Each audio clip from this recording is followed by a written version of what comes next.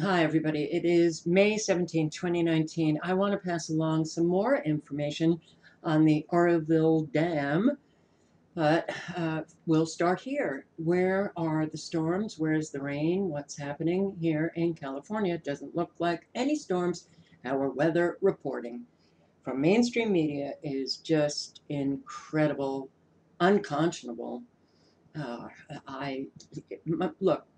My head every single day now, 24/7. It's just filled with this, I don't know, bubble of incomprehensibility, incredulity of what is taking place in our country. Are you getting a lot of storms in Nebraska and South Dakota? Um, did you get a lot of storms in other areas, like in Kansas today? Because earlier I saw an awful lot of what appeared to be severe weather, and look at what has happened to my college of DuPage. Yes, the page isn't working. Great. Okay. So it doesn't appear as if you got any rain today because I've been checking it, um, and I haven't seen any. I don't see any storms coming in. So you were supposed to be getting tremendous amounts of rainfall. Did it snow in the Sahara? I don't know. All right. Well, very it's very bizarre what we are living. So, where the lake Oroville, where is that level at? 890.87. It will soon go to 891. All right. Well, some of the information that I have to share with you relates to this very high level.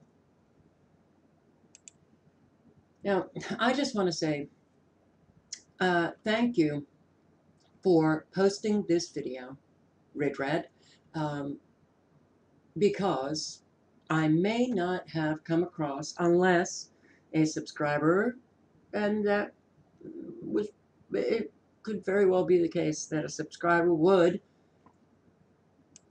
inform me of what was just posted in the LA Times today. Engineers up failure risk for dam protecting Disneyland, dozens of Orange County cities. It's the Prado Dam or Prado Dam. Okay, well, we'll get into that, but where did I learn about this? Right here, Ridrad, posting a video. Very important to circulate information. But I do want to play for you the first few seconds of this video because it's very important. Using an EMF 390 electromagnetic field analyzer, the image on the left, you will see we did a reading. This is our bedroom wall, folks. Extremely high reading of 812.6 volts per meter. After some mitigation, we got it down to normal levels of 0.3. But the fact of the matter is, folks, if I wouldn't have had the EMF 390 and did some analyzing around our apartment, I would have never known. This instrument potentially saved our lives. If you would like an EMF 390, folks, I suggest that everybody has their home tested for dangerous levels of electromagnetic radiation. I will leave the link in the description to the EMF 390. God bless. Take care, and we'll talk to you soon. Folks, Okay. Then he goes on to speak about Lake Oroville. And, well, now another dam, actually, several dams, which we will get into in 1 second, but the links to that meter are below Ridrad's video. So, here we go. Unbelievable. Yeah, our infrastructure has literally been eroding purposefully, deliberately, intentionally.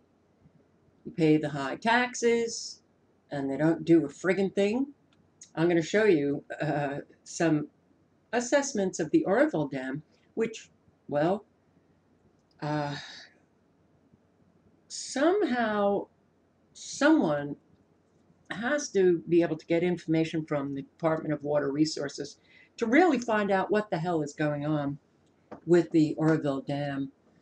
But here, federal engineers are raising alarms that a significant flood event could compromise the spillway of Southern California's aging Prado Dam.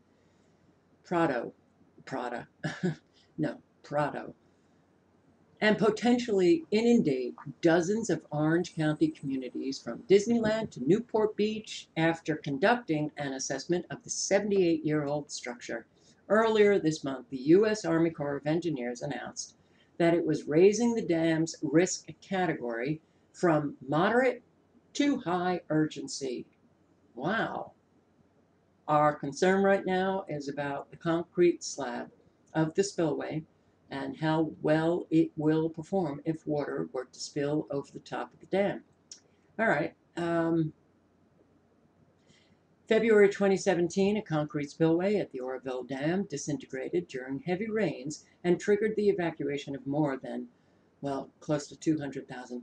The head of the California Water Resources Department, which operates the dam, was removed after an independent probe found the failure was the result of a lax safety culture. Well, it seems that that culture, I don't think it's changed. The Corps of Engineers discovered that the 60-year-old Whittier Narrows Dam, about 40 miles to the west of the Prado Dam, was structurally unsafe and posed a potentially catastrophic risk to more than 1 million people in working class communities along the San Gabriel River floodplain. Engineers found that intense storms could trigger a premature opening of that dam's massive spillway, swamping homes, schools, factories, and roads from Pico Rivera to Long Beach. Yeah, I say it like that because I have a subscriber, well, actually several who live in Long Beach. It's like nowhere in California are you safe. Well, nowhere in the world are we safe anymore, considering everything that's going on. But wow, man, what is happening to the infrastructure in our country? Well, it's in our face now. They have not been maintaining our bridges, our dams, our roads. Too bad we were paying the taxes for that. Um, the Corps estimates it will cost roughly $600 million in federal funds to upgrade the Whittier Narrows facility, which has been reclassified as the agency's highest priority nationally because of the risk of very significant loss of life and economic impacts. Well, all right, so they haven't even begun to work on it. Well, when you have all of those in California screaming, climate change, oh my God, the fires and the flooding, and you would think that they would be working on the infrastructure very, very, very, very quickly, right? Doesn't appear to be the case. So, Oroville Dam's flood control manual hasn't been updated for half a century? What? The critical document that determines how much space should be left in Lake Oroville for flood control during the rainy season hasn't been updated since 1970, and it uses climatological data and runoff projections so old they don't account for two of the biggest floods ever to strike the region. That's kind of bizarre. Why is nothing updated in our country? Like the FCC, we're still using the same um, FCC regulations for safety. What was it, like 1996? We're still at 1996 for all of these frequencies. All right, at Oroville, the manual cites weather patterns prior to the 1950s. Manuals are designed around weather patterns that include capturing water from spring snowmelt an annual occurrence expected to shift in both timing and amount with continued climate change. You would have thought that these manuals would have been updated. Climate change bringing about, and it has been for years, these massive floods. These are dams. Why haven't they updated their manuals? Well, we did hear in the video that I posted yesterday, a Department of Water Resources employee, as she's being interviewed, she said that the flood protection level goes up to 855. That's when they start releasing waters. We're at 8, well, close to 891. Well, you guys are at 891. So what's going on? Why aren't they releasing water? I mean, the snow melt, right? You still have that coming down. I mean, why didn't they start releasing water when listening to the weather reports of rain every day, 2 inches or 5 inches or 7 inches? They didn't start trying to release that water? This doesn't make sense. All right. Records raise safety questions surrounding Oroville Dam. And I do want to thank the subscribers who contributed to the material that or the information that I'm uh, giving to all of you. All of the engine, this was back in September 29, 2017. Okay, so the spillway collapse was February 2017. Then they had an independent investigation of the dam, and this is the report or the article on the investigation in September 2017. All right, so all of the engineers told NBC Bay Area that the documents they reviewed raise serious safety questions or concerns that they say must be addressed sooner rather than later or risk failure of Oroville Dam itself. So, the issues: a 15-foot long crack in the concrete at Gate 8 in the dam's headworks, or flood control structure, which records show appears to be growing. The crack appears to be growing.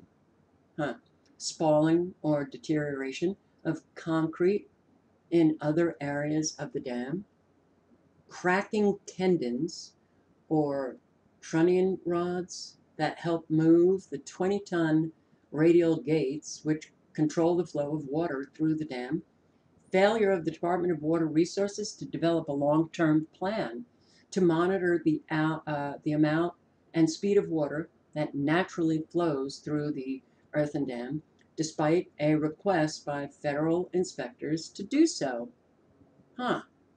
Federal inspectors ordered the California Department of Water Resources to establish a long-term plan to monitor the flow of water through the earthen dam. But thus far, the Department of Water Resources failed to create such a plan. Well, that seems odd, right? Yeah.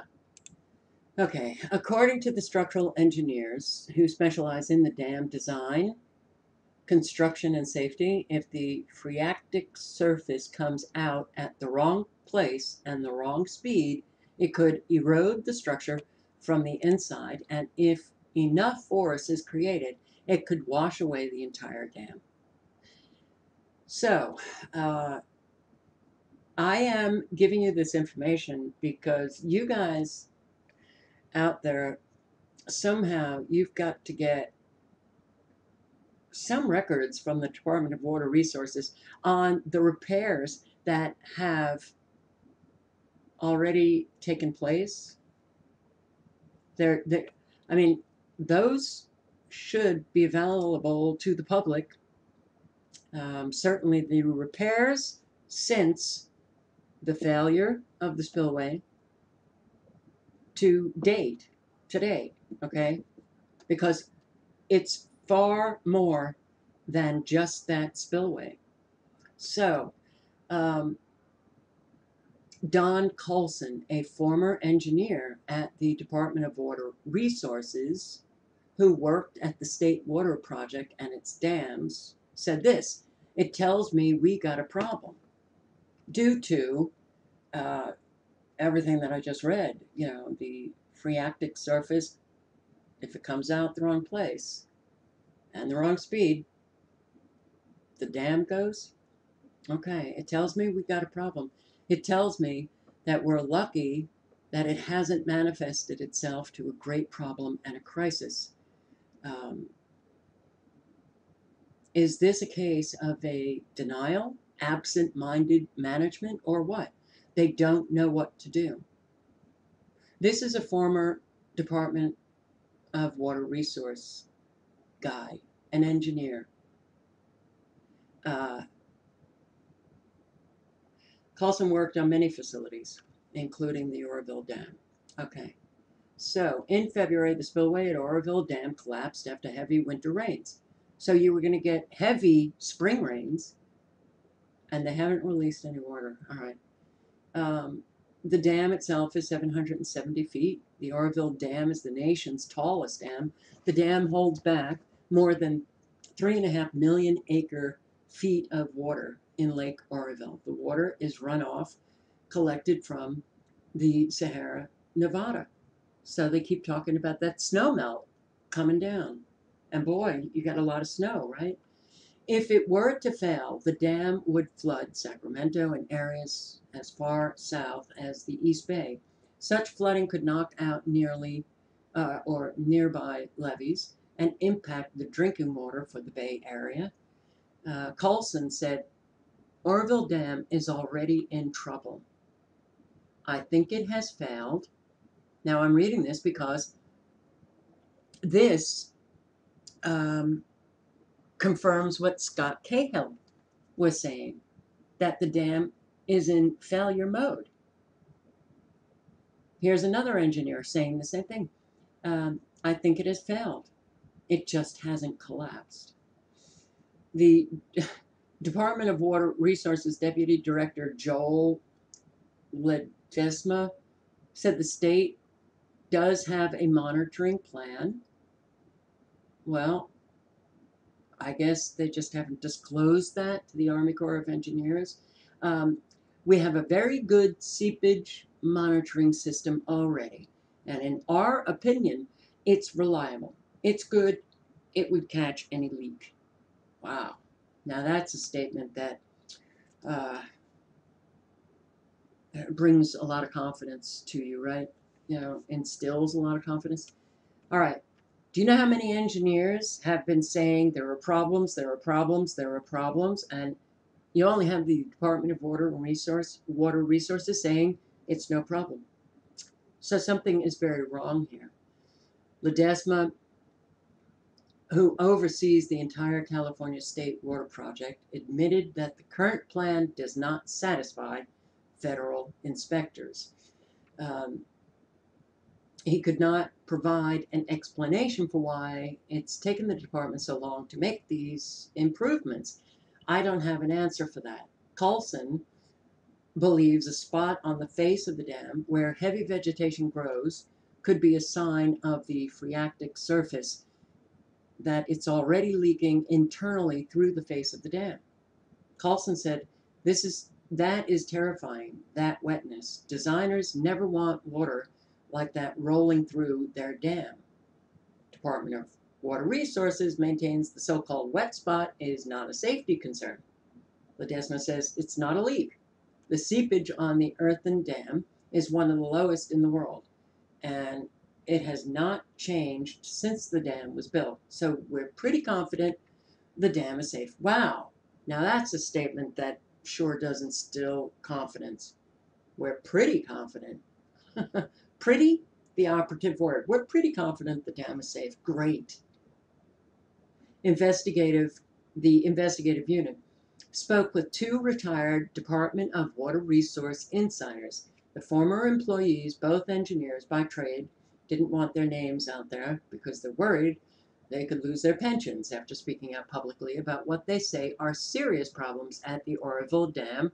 Both men recently retired from the department and say they were already aware of the issues found repeatedly in the inspection reports. They're not addressing issues that have been pointed out and documented in previous Division of Safety of Dams inspection reports. My driving force for speaking out is out of concern for the public. Another, the other engineer, who were named Tony and Mark. All right. The other engineer says Department of Water Resources delayed response to these issues may be due in large part to the agency's culture. Yeah, lacks safety culture. They have a tendency to try to reduce their maintenance costs by trying to do things themselves and not getting adequate technical help. That approach could lead to another failure, like the spillway collapse in February, but he worries this time it would be worse. Here, you'll have a catastrophic structural failure that's not going to allow you to operate the facility the way it's supposed to.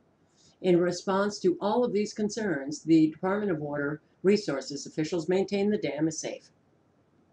Okay, uh, that's all they say. So you have all of these engineers pointing out the detailed problems, and the only response from the Water Resource Department is it's safe. Another major point of concern the engineers point to as problematic is a roughly 15-foot long crack on the concrete at Gate 8 on the spillway headworks. Inspectors have been monitoring the crack with red spray paint, and a report from February 2015 indicates the crack appeared to have grown in length and needed to be addressed immediately. Cracks like that could really weaken the structure to the point where you could lead to a failure. That's one of the retired engineers from the Water Resource Department. Uh, Ledesma says his engineers do know what it is. When asked specifically about the inspection report that noted growth in the crack, he said it was probably a miscommunication. What? Ledesma says his own conversations with the agency's dam engineers indicate the crack, what he calls a stress crack, that occurs when concrete is poured, has not grown. It's not changing, and it's not posing any risk to the structure. So all they do is contradict inspection reports and contradict other independent engineers and those engineers who are retired from the Department of Water Resources.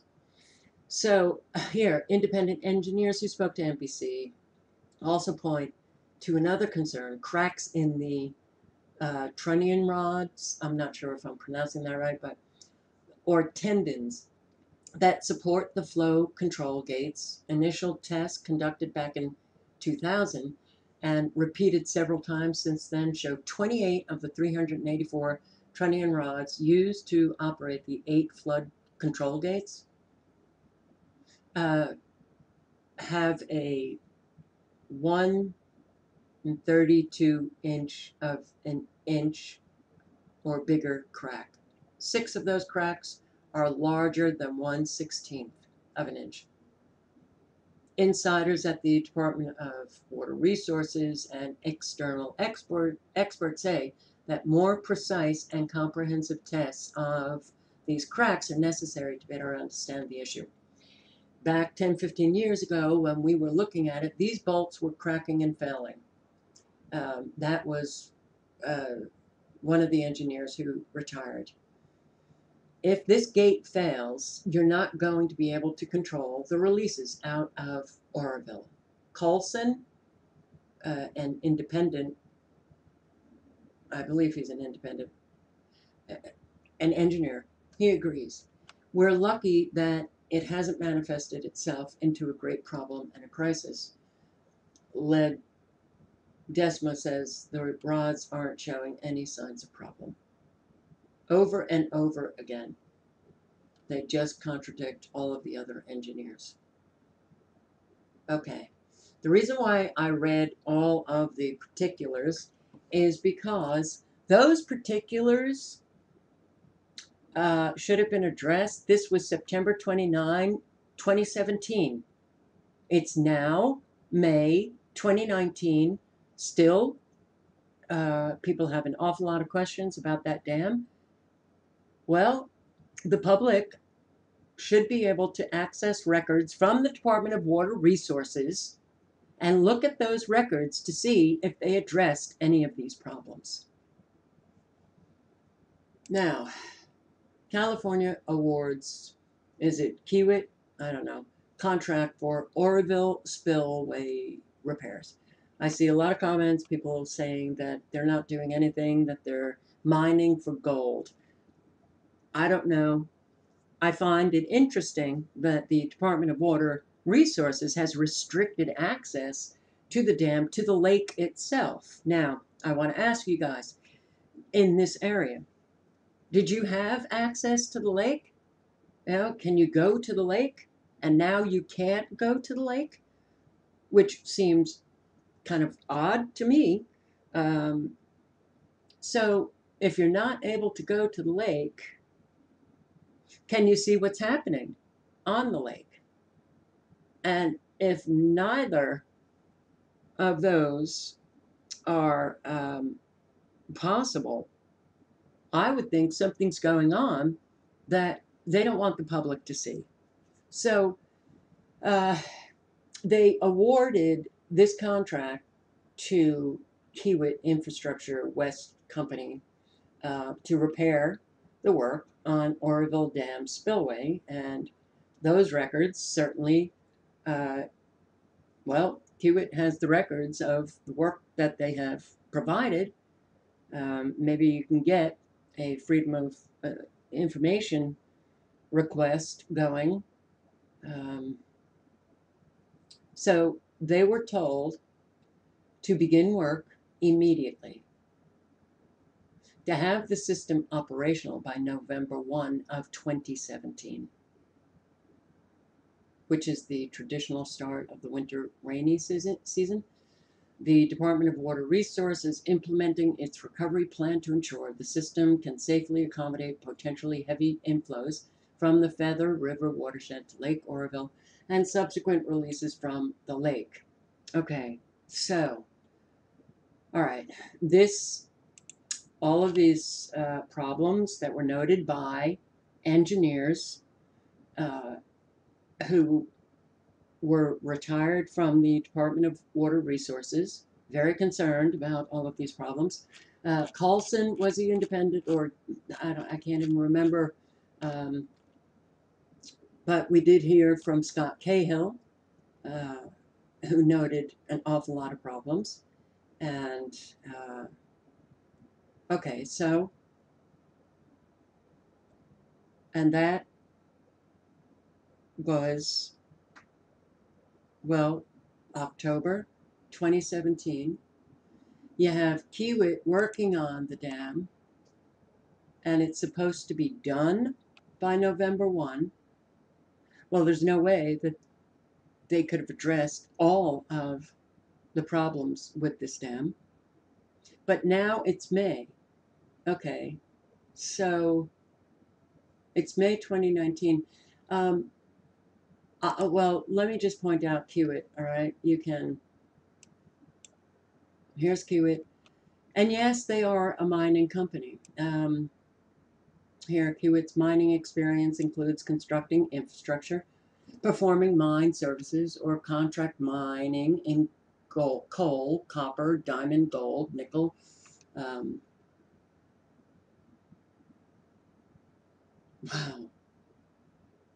I literally, my brain is just gone from understanding how to pronounce this. Okay, doesn't matter. All right, well, uh, I don't know. I don't, we can only speculate. If you guys can get over there to look at the lake and find out Are they mining for gold? Who knows? I do want to show you this report. This is the dams within jurisdiction of the state of California, and September 2018. All right, what is this?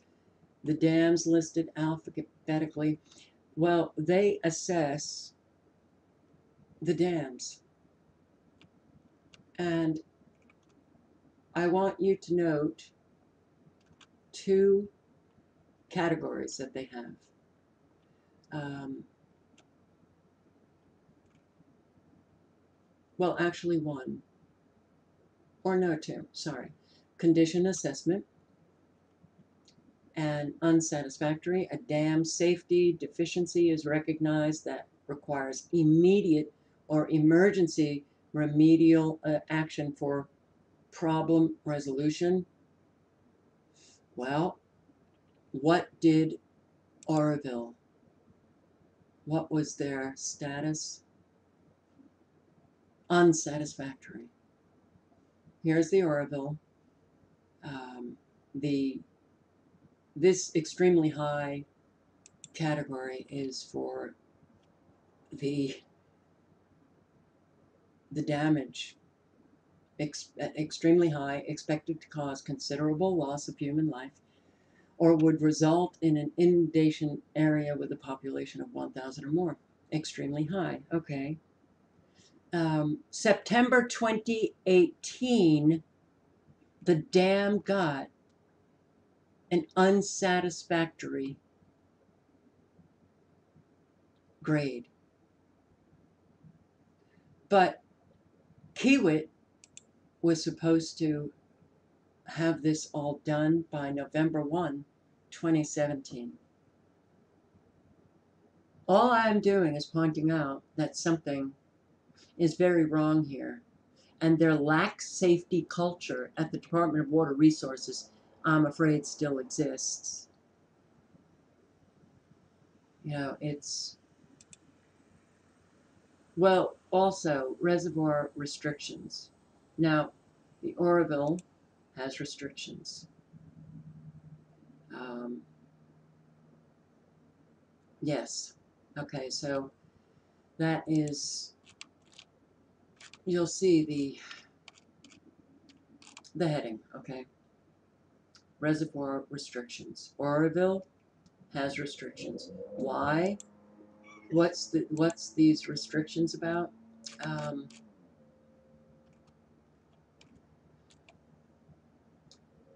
it's the owner or the operator of the dam is ordered to operate the reservoir to a specified water surface elevation level that is lower than the maximum storage level.